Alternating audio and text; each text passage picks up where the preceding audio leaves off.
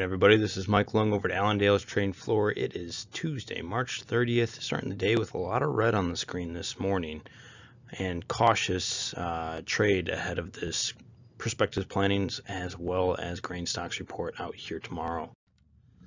So we're going to be looking at the prospective plantings and grain stocks. As of right now, a lot of estimates are relatively in line with corn getting between 92 to 94 million acres, with beans around that 89 to 90 area for your average estimate.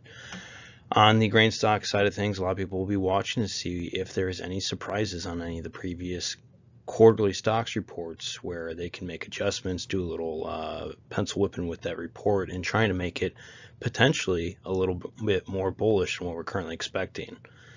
On the macro side of things, we're looking at this dollar continuing to climb higher, with crude finding some weakness this morning, with OPEC looking to meet on Thursday to discuss further production cuts or whether or not they will continue with any kind of production cuts. As of right now, we're looking at open interest wise for these grains. Some early rolling taking place out of the May contract into the July ahead of that Goldman roll that will take place early April. And on the outside market side of things, we will be watching any kind of news in regards to vaccine rollouts, any kind of normalcy that could be taking place here soon, and whether or not we get back to a normalized global economy to help out with the crude energies, all that good macro outside market information. So definitely something to be paying attention to very closely, any headlines in regards to. On the livestock side of things, box beef, impressive gains on select yesterday, up $4.73 with choice up $1.87. Pork carcass up 31 cents here on the PM report yesterday.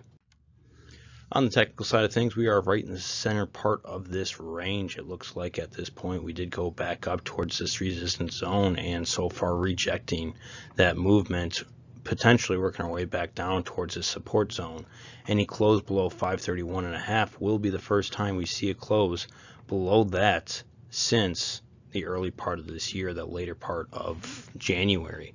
So definitely something to be monitoring with that report tomorrow, whether or not it's bullish, bearish, or in between, but as of right now, looking at this range, still holding as of right now. We just released our new weekly snapshot. If you guys have not signed up yet, please give Zach a call, 800-262-7538. That number again is 800-262-7538. Any questions for me directly, 815-578-6177. But today for Allendale, this is Mike Lung. You guys have a great one out there.